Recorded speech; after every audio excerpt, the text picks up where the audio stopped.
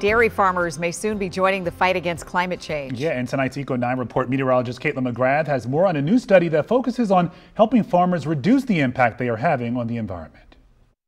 A new study is highlighting the role dairy farms are playing in climate change. We tend to see them as a problem, but now we start to see that the possibility of managing them is giving us a tool to actually turn this into an opportunity for improvement. A team of researchers at Penn State have received a $25 million grant from the U.S. Department of Agriculture to investigate how Pennsylvania dairy farmers can reduce their emissions. The main goal of the project is to implement practices, what we call climate-smart practices, that reduce greenhouse gas emissions. These practices can range from various animal feeding strategies to manure storage methods.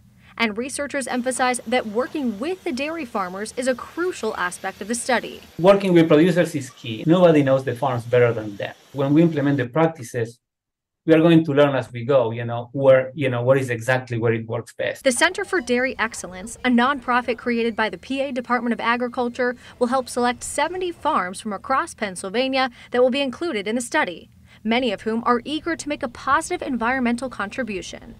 Our dairy farmers are original stewards of the environment. They care deeply about the contributions they're making to the environment, and this grant just gives them the chance to do even more of that.